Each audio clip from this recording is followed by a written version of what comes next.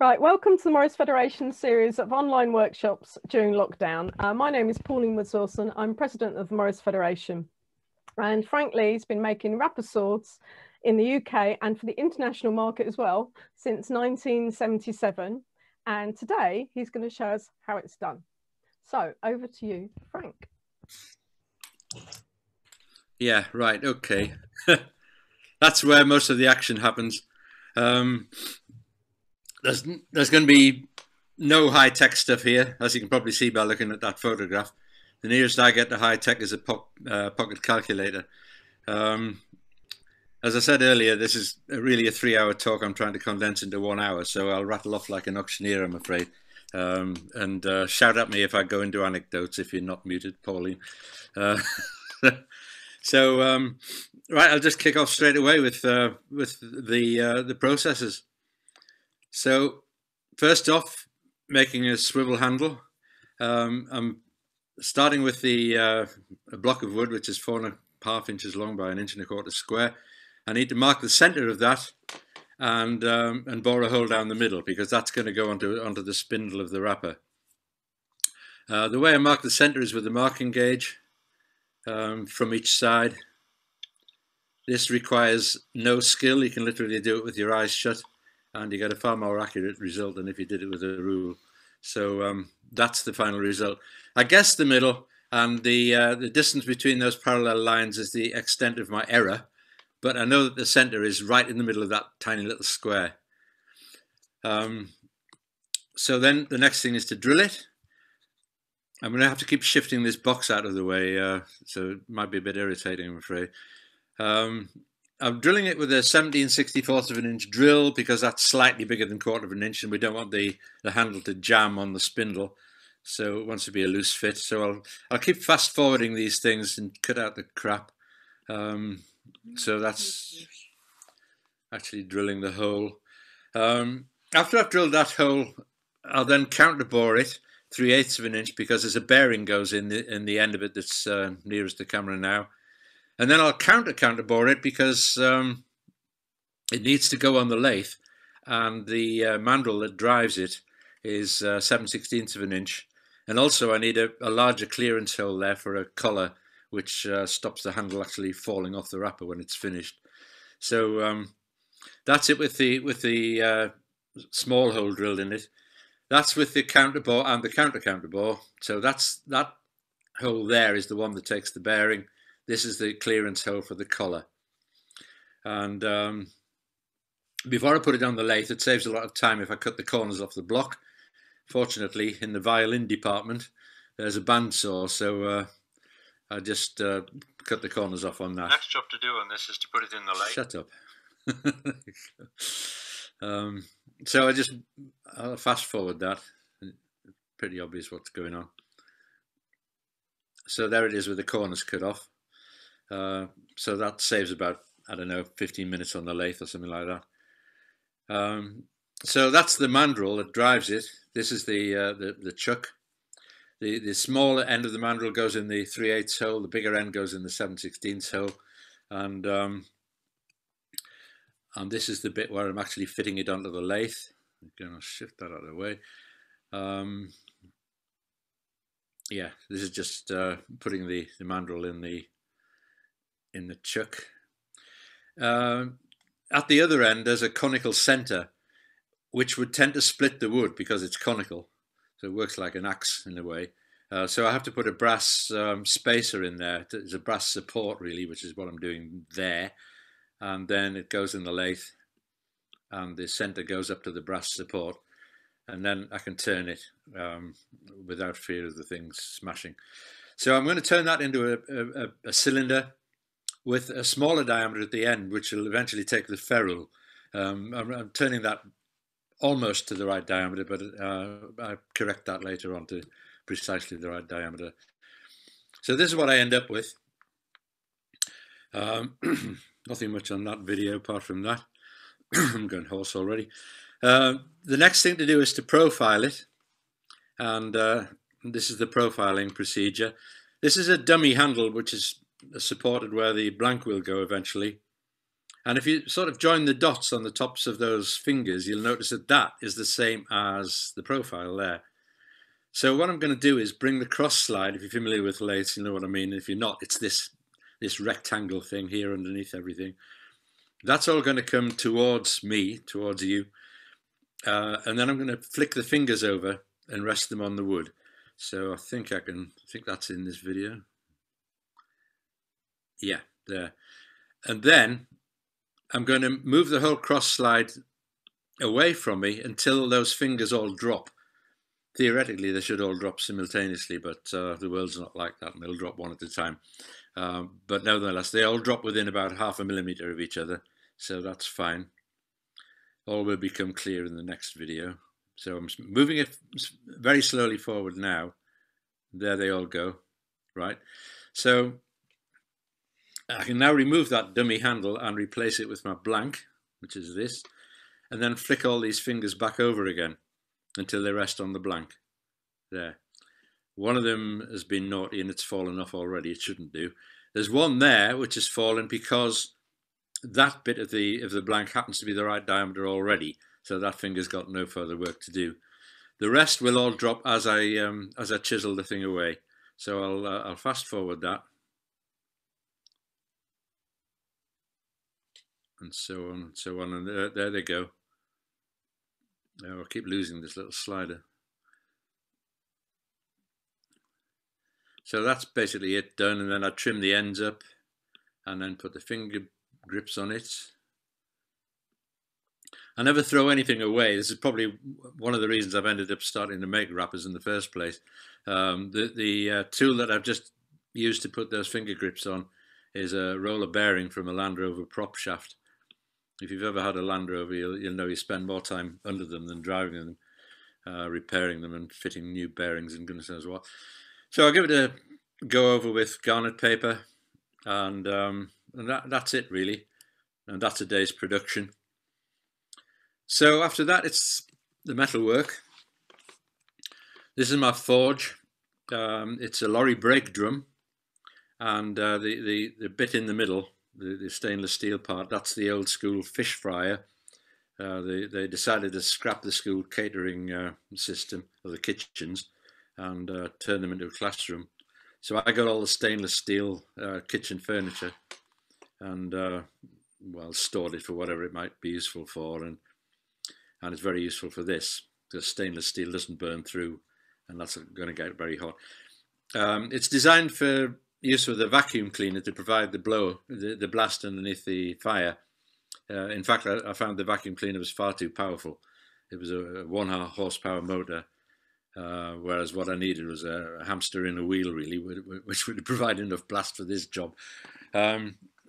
And the school was also throwing out a Variac, which is a voltage control unit. That's it, about 200 quid's worth of Variac, which is just in the skip. So I half-inched that. I'll fast forward that, and I'll just turn that up. You'll hear the blower. And that's connected to this blowing motor, that thing there, which I picked up in a flea market, which happens outside our house every Wednesday. So, so that's ideal. And so the forge is now lit. Don't really need to see that.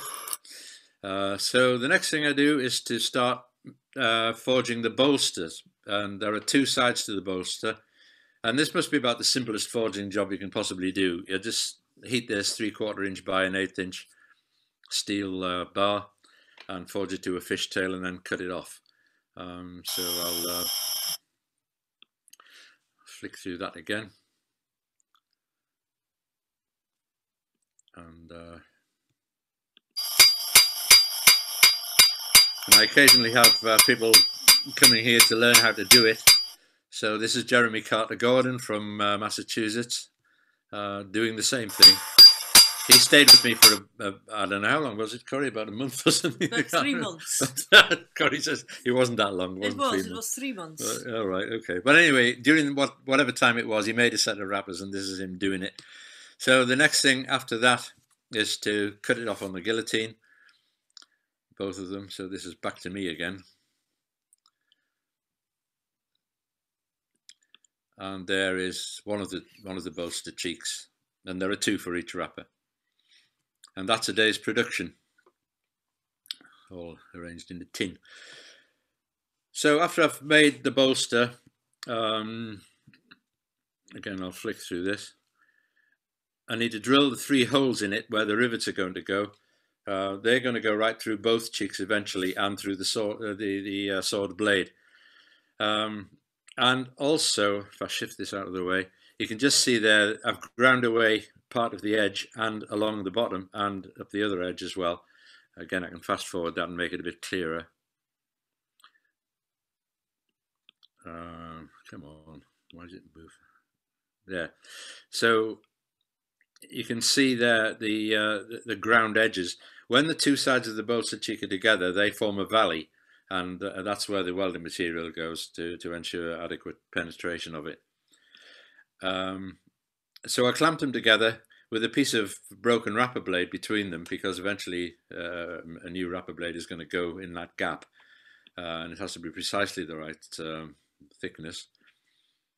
And then it goes into this jig. If you do metalwork, you end up making hundreds and hundreds of these things, and in the end you forget what they're for, and you have to you have to make a label or write on them what they're for, because you completely forget.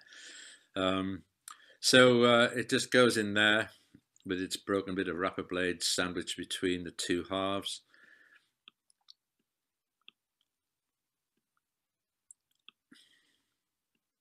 There, and then and this whole thing swivels.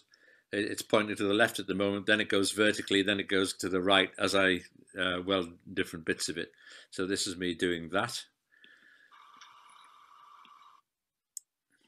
I don't know whether this will harm anybody's eyes when it's on a screen. I imagine not. So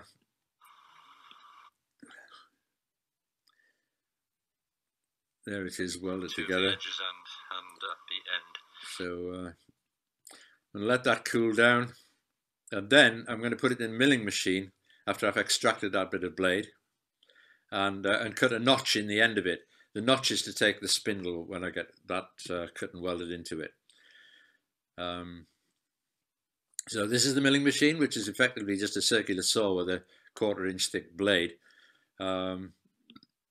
And the bolster is now out of sight almost, just underneath the spindle there. So I just wind that forward while the thing's spinning. It makes a heck of a noise. I'll let you hear it.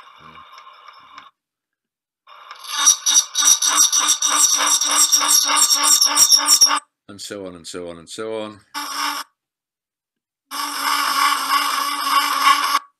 And I end up with that. That's the, you can see, yeah, you can see the notch there. So that now goes into another jig,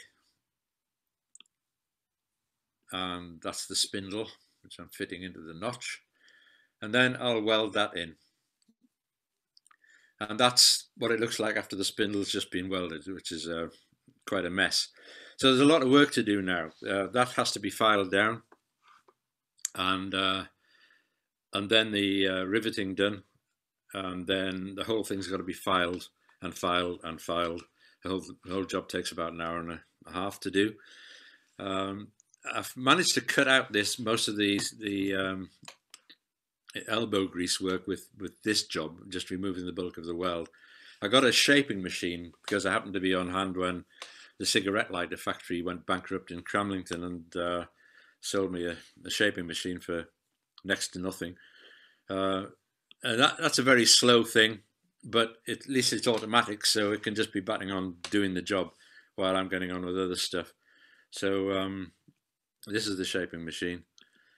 This is a ram which moves backwards and forwards. The bolster is there, you can just see it, mounted in a special holder, which is mounted in a vise, which is bolted onto this block, this anvil. That moves backwards and forwards this way, while that moves backwards and forwards that way. The cutting tool is that, and it just slowly shaves off the top of that weld. So that's it. So that all takes a few minutes, but as I say, it just gets on with it while I'm doing other stuff. I don't think anything else happens in this video. No. So yeah, so this is, now it's time to cut the blade. You might wonder what this is about. Well, when I get the spring steel, it comes in coils, and this is me unloading it. Fortunately, I don't have to do this very often. I get several coils at a time. So this is a coil. I'm unloading it into the attic through the skylight, and that's an electric hoist. These coils weigh about 25 kilograms, 25 to 30 kilograms each. There'll probably be 8 of them in a consignment. And from the bottom of our house, from the driveway up to this door, that's the front door, there's 20 steps to there. And then there's 4 more flights of steps up to the attic. And lifting 8 lots of 25 kilograms is a lot of hard work. Yeah, fortunately, as I say, I don't have to do this too often. One of the good things about this medium is I don't have to work too hard at keeping a straight face. We happen to be having the chimney stack rebuilt at the time, so that's the reason why the scaffolding's there. So it's just absolute serendipity. Normally I have to do the work of humping them up the stairs. That's a consignment of wrapper steel. Right, so here it is in its dispenser. This is a half-used coil. In effect, this is like a big tape measure. Wrapper steel is actually clock spring. And so you can see there the steel coming out the bottom of the dispenser. To load it into that, I have to load it first of all onto this cassette, the wooden part, and then put the cassette in the dispenser, which is this rectangle thing here. The steel for that literally fell off the back of a lorry in Brampton, and my headmaster thought, Frank will need that, so he kindly gave it to me. That was the headmaster who appointed me. He was really keen on metalwork because his dad was a blacksmith. Anyway, so that is just pulled out of the bottom of the coil. Unfortunately, it's a very dark photograph, but that is the blade there. It comes out until it hits a length stop, which depends on the customer's requirements.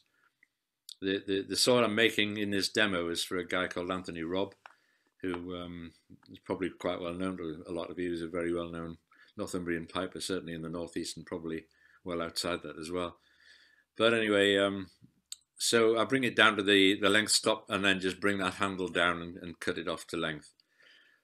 You might be wondering how much energy is stored up in this. This is actually, in effect, a huge clock spring. And loading it up into that cassette is a pretty terrifying business. Bear in mind that that's what I start with. I once let it get loose in the kitchen, and it knocked me straight to the floor. I escaped major injury. I ended up with bruises on my hands and face. It smashed a couple of windows, broke an awful lot of crockery, knocked pans off shelves, and generally filled up the kitchen. And it took Angela and me, that's my first wife, a whole day to coil it back up again and get it back into the cassette. Yeah, just a warning in case you're thinking of going into this business. Right, okay, so changing subject slightly. This is the 3 rivets that will be used to fix the blade into the bolsters. They're no longer the right length. You can't buy them in the right length anymore. Everybody's rationalizing everything. So they have to be machined in the lathe. So that's one that's just been shortened. And right, now comes to fitting the bolster. So there's a blade in the vise. And what I'm going to do is put the bolster on the end of it. Again, I think that's in this video. Yeah, there's a... come on, stop. Right, you can see there where the shaping machine has removed most of that weld, and I've drilled right through both sides of the bolster now and countersunk the holes to take the heads of the rivets. So I'm going to put the bolster, yeah, I've done it now, on the end of the steel and mark through the holes where the rivets are going to go with a felt tip pen. There it is. I've done that. because I can't punch the blade as it is. Drilling it is totally out of the question. Punching it is dodgy because it's very, very hard and it's likely to shatter. So I have to soften it. But if I soften it even a millimeter too much, then the soft part of the blade will be included in the active part of the blade when you're dancing. And if that happens, it's going to break within about an hour. So I must include all the soft metal within the bolster. So that's a matter of putting it in the vise and using the vise as a heat sink so that it stops the heat from traveling any further than I want it to. So here we go with the blowtorch. How am I doing for time? Halfway through. No, I'm not. So that's just softening it. I can skip that. You all know what a flame looks like. Frank, have you got time for a question? Okay, as long as it takes. No, just because you're dealing with the blade, and of course it's come off a coiled roll, and they end up straight. And I wonder if there's any heat treatment involved in getting the blades to sit straight once you've finished.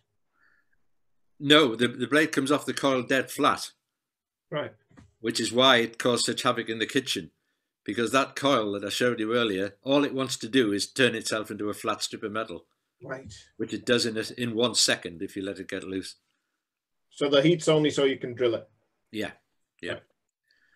Thanks. Right. So there it is, heated up. That's the 2 marks where the rivets are going to go. Again, I don't think oh yeah, this is the punch. Sorry, I didn't realize this was included in this video. That's the punching machine.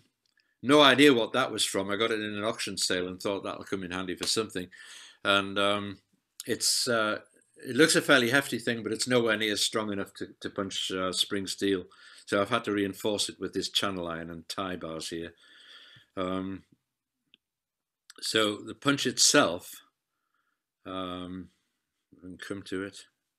That's the body of the punch, but the head of the punch, the business end, screws into that.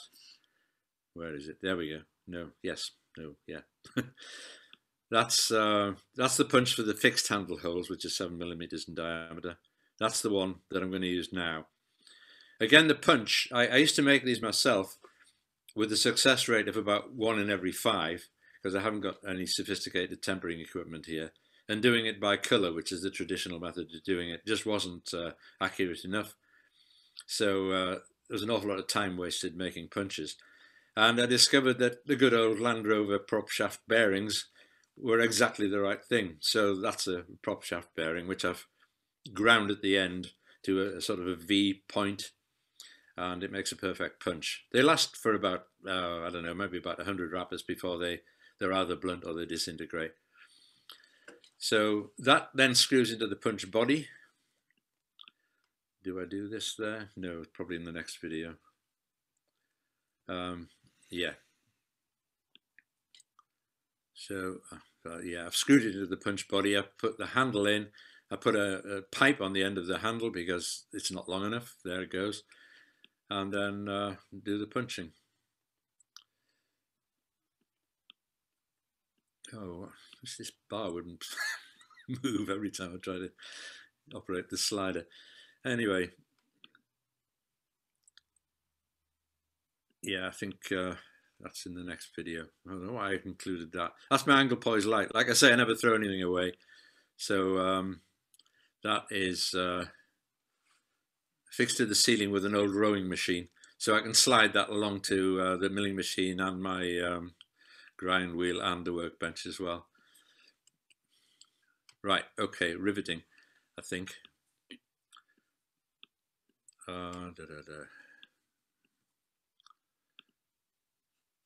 Yeah, I've put the rivets in place there, and they need knocking firmly into place with a thing called a rivet dolly, which I will do now. That's the rivet dolly I'm holding in my right hand.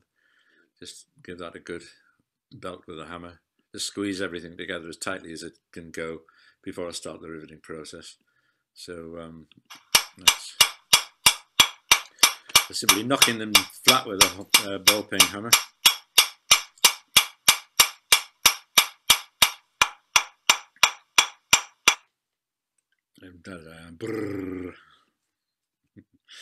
So that's it done. You'll notice the anvil is a bit of old railway track. If you're thinking of going into this business, I'm sure Network Rail and the passengers won't notice if you nick 6 inches out of a railway track if you've got an angle grinder. So there it is, riveted.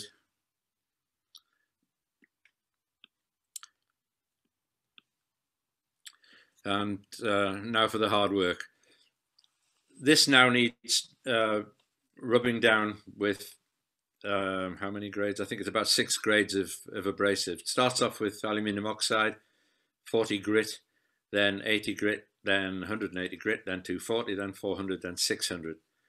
And then it's got a further 3 grades of polish to do on a polishing wheel after that. But in the middle of that process, I'll stamp my name on it. My father always used to say, if you make anything and you're not proud to stamp your name on it, you should throw it in the bin. So I bought a name stamp and tried to make sure that everything's worthy of my name. A bit of commercial stuff there. So yeah, in the middle of that job, I'll stamp my name on it. That's the name stamp. You might wonder about why the string. That will become clear now. Here we go. Hit that with a hammer. I don't know what point I do that. Here we go. Oh, this is me complaining about the quality of files these days. You don't need to know about that. But you can nearly see your face in that file, and it's I've only been using it for about an hour. So this is the name stamp operation. 4-pound hammer. Come on. I don't have to waste a lot of time on this thing.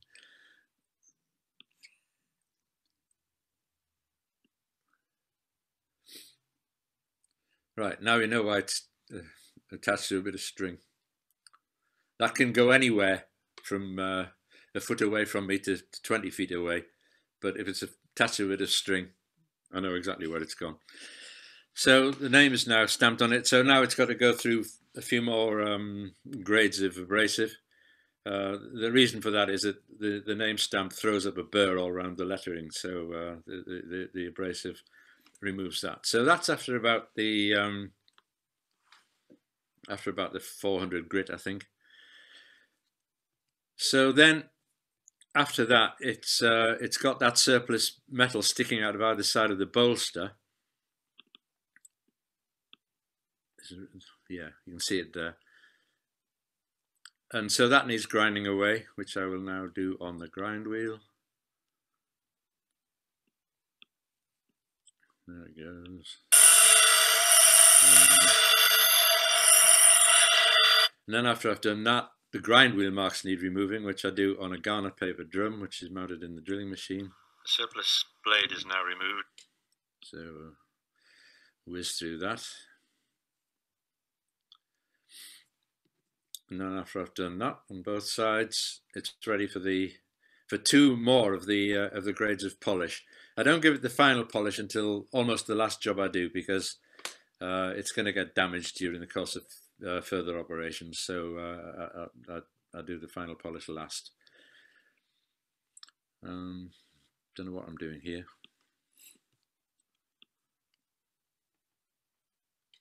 Oh yeah, this is just the final grades of polish. The last 2 of the 3. That's pretty self-explanatory. So what am I doing now? Yeah, I've done the polishing, the last 2 grades, and I've also jumped the gun a bit and softened the other end and punched the 3 larger holes for the fixed handles.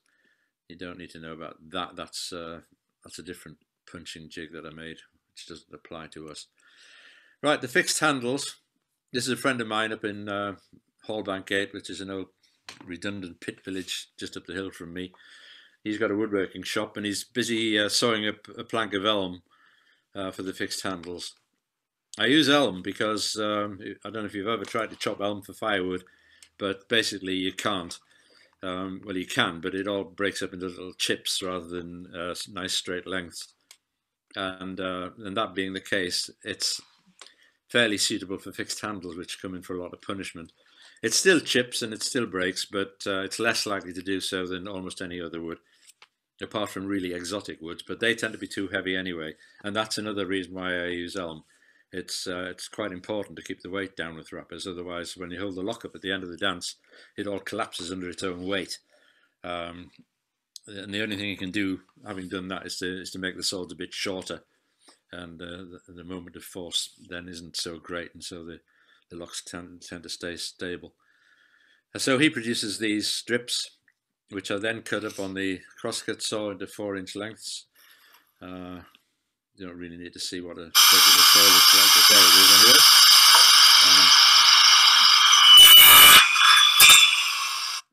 anyway. Oh, don't know why that's there. That's a counter boring thing, which I'll come to later. Homemade again. It's for producing the sockets for the T-nuts and cup washers when I fix the fixed handles, but I'm coming to that shortly. So this is actually drilling the 3 holes. It's not quite as straightforward as just drilling 3 holes. They've got to be exactly the right distance apart. So I've marked the center line, and I now put it in the drilling machine, organize it in this wooden jig so that center line is exactly under the drill, and then start drilling the first hole. But then I'll let it run, and you can see what happens.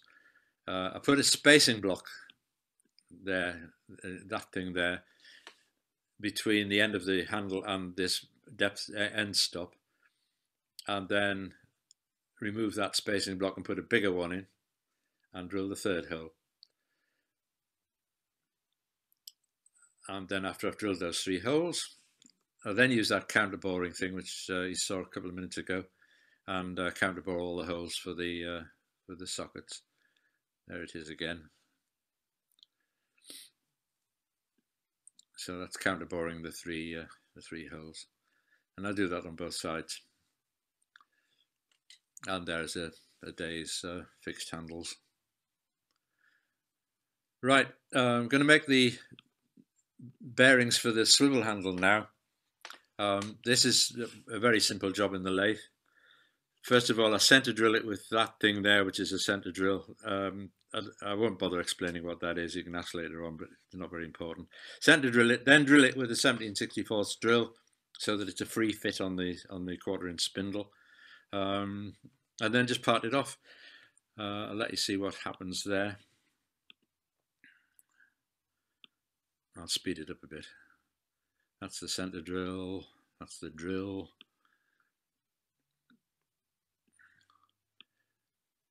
And then I part it off. I bring it up to a depth stop first of all, and then that's the parting off tool coming in from the back now. But before I part it off, I'll chamfer one end of it just to make it go into the hole a bit more easily. So I'll do that with a flying file, which is this thing here.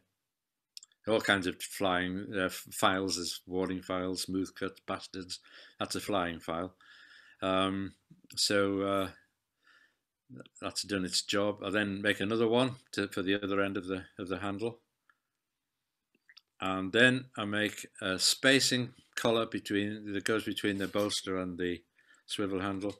Pretty much the same operation, but that is a domed shape. So I'm using a tool with a corner cut out of it. You can just see it there. That simply moves forward and produces a dome on the end of the. That's a bit quick, but never mind. Take my word for it, I did it. And after that, I'm going to replace that collet with a 7/16 one, because the T-nuts and the screw collars will be made of 7/16 brass. So this is making the screw cup washers now, or the collars, with a special tool that I've made, which drills it, countersinks it, and counterbores it all in one go.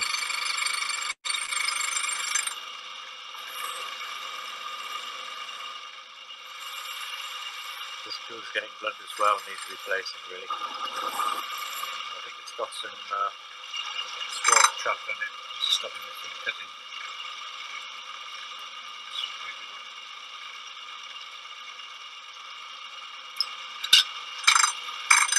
So I'm going to bring the parting off tool up now.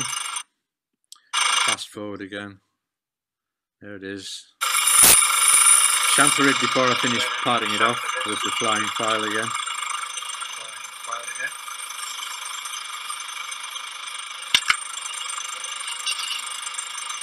And so forth. And catch it with a scriber. So I'll make 3 of those for each fixed handle. And there's Ayaito, who's at the bottom of some of your screens right now in Tokyo. She comes and visits us from time to time, and I was busy at the time, so she volunteered to do some bearing making. So she's doing that job that I've just shown you. So there are the 3 cup washers, the 2 bearings, and the spacing washer. That's just a block of wood. Works like a chemist's pill counter.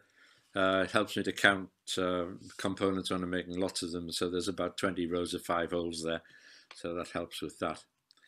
Right, now for the fixing the fixed handles. These are saw handle screws, which were the things I used at first. Very difficult things to get. And I found a saw doctors in North Shields who had them, and I went and asked if they sold them, and they said no, they didn't. But how many did I want? And I said, well, I don't know. I need about a dozen. I said. So they looked up the price of them, agreed to sell me some, and the price of them was 3 shillings and 6pence in 1953. And so they said, oh, well, allow a bit for inflation, so we'll charge you 30 pence. Will that be all right? So that's now 6 shillings in old money. So I said, yeah, 30 pence will be fine. So I bought a dozen of them, and then eventually used them all, and then went back for some more and bought some more. And then I went back again, and I got this distinct feeling I was being treated like a turd in a trifle.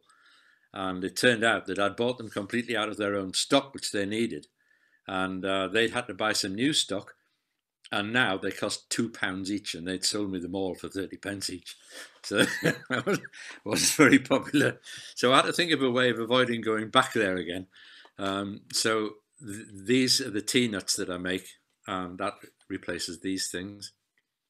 And the cup washer and the screw go in the other side of the fixed handle. So to make these T-nuts is probably about the most complex operation that I do in the whole process, really. And I've got a capstan now which fits onto the lathe. Fast forward to where it is. There it is. I'll let myself do the talking on the video. Is the talking working okay on the video, Pauline? This green thing. Good. And what that basically is a carousel of tools. There's a center drill in that one, a tapping drill in that one. That's a depth stop to check the length of the nut. That's to turn the nut down to 7 millimeters diameter, and that is to catch it when I part it off. So I'll show you how it works. A bit noisy, I'm afraid.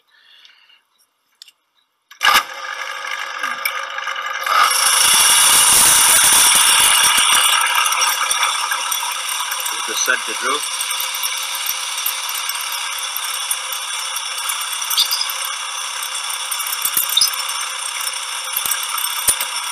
Now the top drill.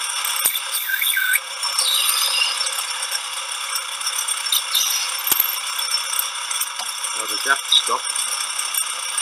So when I release the clutch, the collar chuck I should say, the stop will slide along to the right until it hits the depth stop, and then I'll know that the finished nut will be the right length. There it goes. Now I'm going to turn it down to 7 millimeters.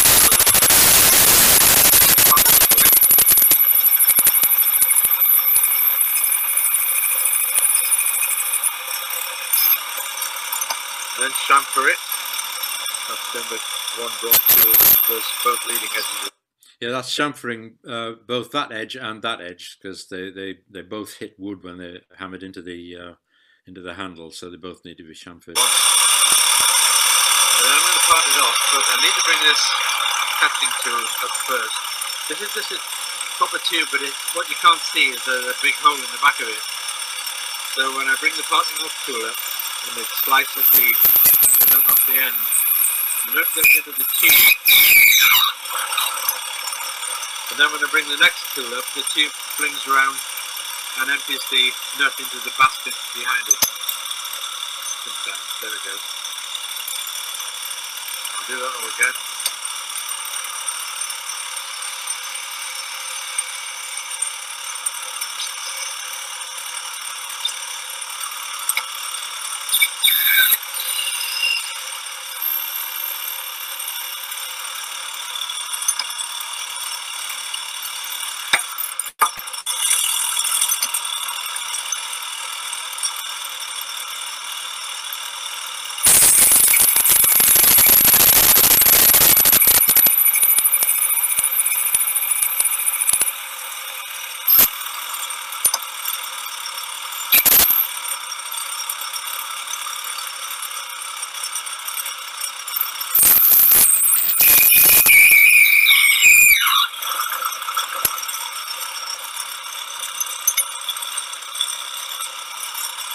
And so on.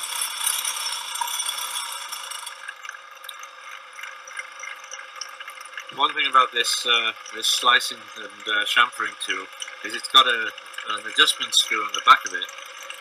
So what I've done is I've arranged the desktop calculator behind it so that adjusting bolt hits the equals sign, and I've got it set at the constant +1. So every time it hits the equals sign, it adds another 1 to the total, and then I know how many of these nuts I've made. So I'll just keep doing that until it's counted a bucket full.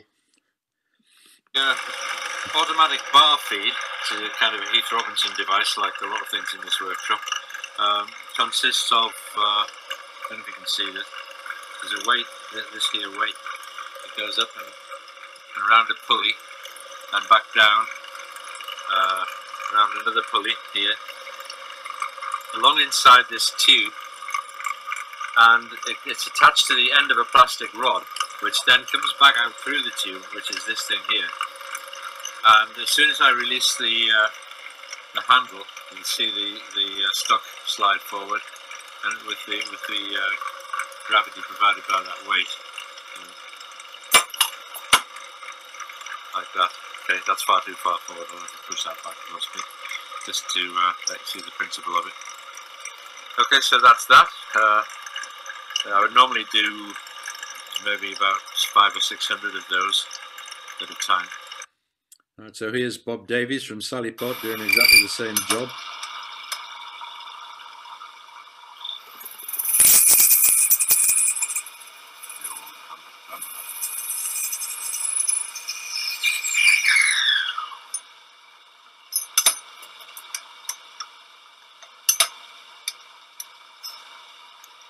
Nothing much to add. That's like a day's work. So those are all blank nuts, but they're not nuts yet because they haven't been threaded. So in order to thread them, I've got a thing called an archer tapper, which is this thing here.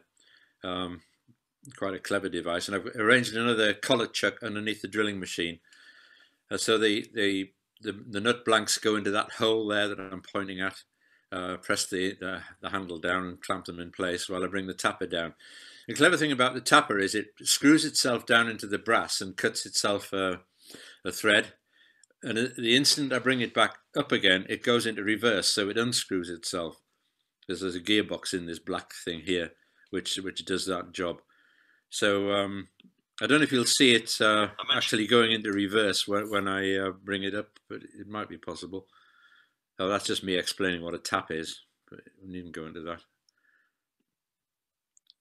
So into reverse and unscrews itself. Yeah, that's just me explaining what I just said. I don't know whether that'll be visible on the video. So I've clamped another collet chuck just below it. Blah blah. You've heard all that already. And another very noisy machine, I'm afraid, but I don't know if you'll see it flick into reverse when I lift it up, but you might. I said that as well.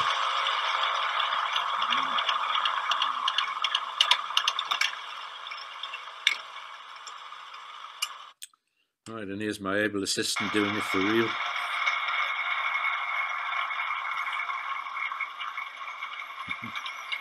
Still like that.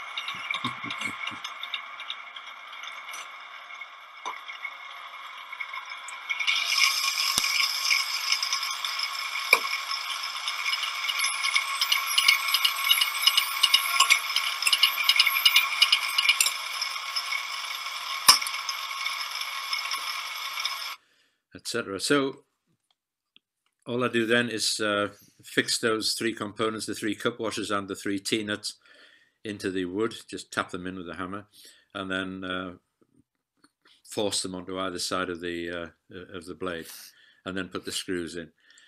And after I've done that, they go on a linishing machine, which is that, and that just linishes the wood flush with the brass fittings, and then I round off the end of the fixed handle, and then finally put them on a small spindle molder to round off the corners.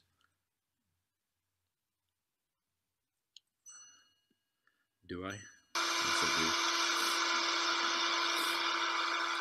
I could have.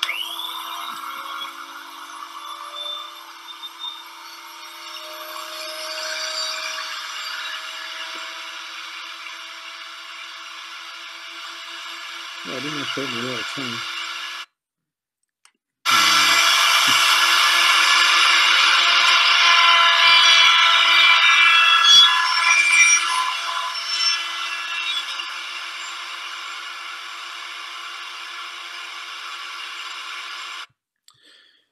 So that's that job done.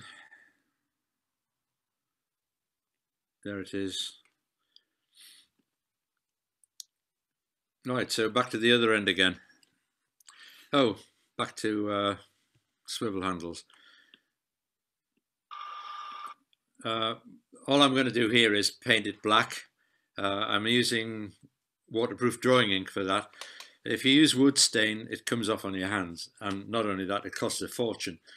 Black Indian ink is waterproof, and being waterproof, it doesn't come off on your hands. So I'm just going to rotate that in the lathe, of the swivel handle, and paint it. Sorry about the delay here. I lost my little paintbrush, I think.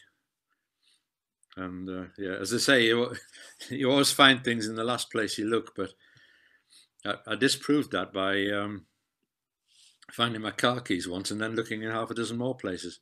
So it doesn't always apply. But you all know what... I'm assuming you're all still awake and you can cope with watching paint dry. Come on. Where have it gone? Oh, sorry, it's frozen again, I think. It does this. Oh. And what to do? I'll come out of it and go back into it. Don't know where I am. Yeah, there we are.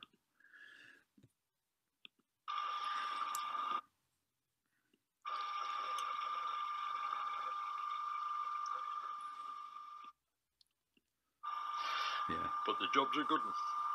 So off it comes. Right, so this is making ferrules, just a long tube of brass which I part off in 5/8 length in the lathe. That's the business end of it. This is actually doing it, but it's not particularly interesting, so I can skip that, I think. Then I need to round off the leading corner of the ferrule at one end and countersink it at the other so that it goes on the wood more easily.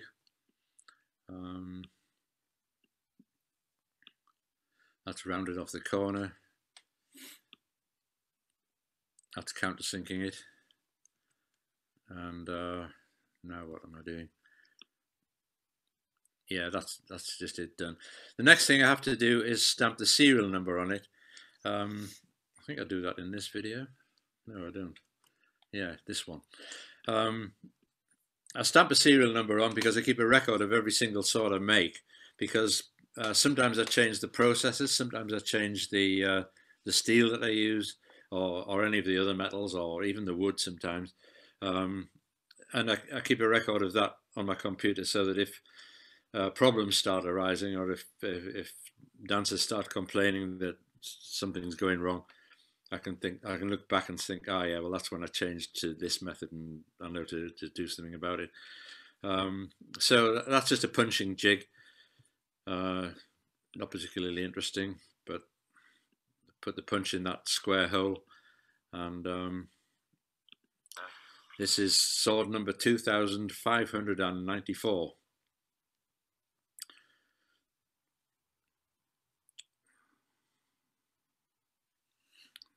So that just goes in there, hit it with a hammer, seem to be doing this in slow motion.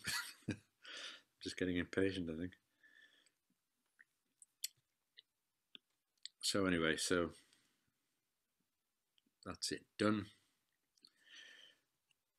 And then I have to machine that spigot down to exactly the right diameter. I actually show how to do that. It's quite a tricky process. It has to be a push fit, and to get it to push fit means it's got to be accurate to within about a thousandth of an inch. Excuse me. So I'm just going to machine that down. There it goes, and that will now be a push fit into the. I see I've just run out of time. It's 5 o'clock. That's fine. So anyway, I'm near the end now. So I'll push the collar onto the, or the ferrule rather, onto the end of the handle. You would think with the spigot on the end of the handle being parallel and the bore of the tube being parallel, that would go on straight. But the law of eternal cussedness operates here and will defy me to put it on straight. So I've made this little gadget to sort of teach it manners. And so the tube goes into the gadget there, and that spindle thing, spigot, goes down the bore of the handle, and then I squeeze them both together in the vise, and that's it, fitted. So now I've got to bore out the end of the handle to take the other 3/8 bearing. So this is a drill which is slightly smaller than 3/8, so that when the bearing's put in, it's a tight push fit, which also has the added benefit of making the ferrule an even tighter push fit than it was to start with. So after that, that's just clearing out the mess inside the hole. This is fitting the bearings. These two little things here, I don't know why I didn't get closer up with this, but anyway, that's the way it is. They're just to hold the handle while I fit the bearings. I put the bearing on a kind of an insertion tool. That's it there. Stand that on one of the guides and knock it with a soft-faced hammer. That's it. And then I do exactly the same thing with the other end. So don't need to show you that. Before I fit it to the blade, I punch a serial number on here. It's not a serial number, a batch number, which in this case is 433. So that's how many sets I've made to date. This will be sword 1 of the 433rd set. Pretty straightforward. I don't need to show you that. Those are 2 of the number punches there. I've tried to avoid the use of the phrase "here's one I made earlier," but I have to Welsh on that now, because when I made the video of doing that particular job, the camera, the phone had set itself onto selfie mode, so I actually made a video of the workshop ceiling while I was doing the job. So this is one of the earlier batch that I made when I did a series for Facebook. So this is surplus metal now sticking out the top. That needs cutting off to within 1 millimeter of the top of the handle. So to do that, I just rest a bit of old wrapper blade on the top of the handle, which is 1 millimeter thick, rest the blade of the hacksaw on that, and put a mark on the end of the spindle. Then put it in the vise and saw it where the mark is. And now back to sword number 433 again. That is now exactly the right length. Meanwhile, I've made a collar in the lathe, which will be a push fit on that. And I think I actually show that being knocked on in this video. Yeah, that's it, pushed on. Well, I've jumped the gun a bit. Yeah, I'll go back to, wrong button. There we go again. Right, I'll just let that run. Paint hammer, same process as riveting.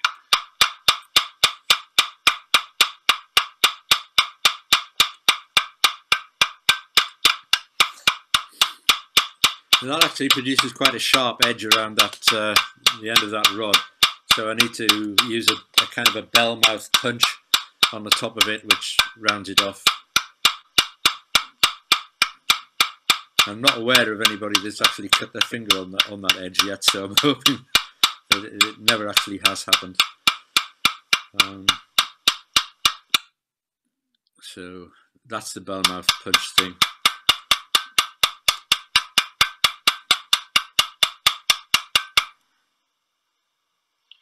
And at this point, the whole lot will be firmly locked solid, so that handle won't turn. So what I do is take it out of the vise, and hold it in my hand, and whack the end with a hammer.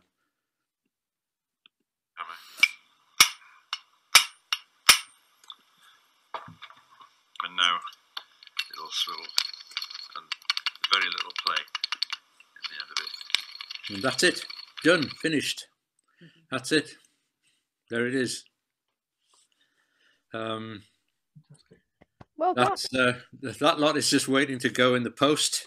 But COVID decrees nobody's in too big a hurry to get their wrappers anymore. So I'm going to have a posting day sometime this week, I think, and get that lot in the post. That's a map of where all my customers are in this country. Here's a map of. I'll enlarge it a bit. The more you enlarge it, the more dots there are, because a lot of them are superimposed on each other. Lots in North America. Yeah, that's just me explaining where they've gone. They've gone to lots in North America, Canada, some in Australia, New Zealand as well. Most countries in Europe, China, Taiwan, Japan. So there's an innovative lock that an American team made. I think it might have been cutting edge, some of who I think are watching this, but they can correct me if I'm wrong. I think they were the first people to do that, and I was amazed to find they actually do that during the dance. It wasn't contrived at all. And that's it. That's just a more general view of the pigsty that I work in. So yeah, so that's it. Finished. Jenny, can you unmute us? Give a round of applause for Frank. Here we go.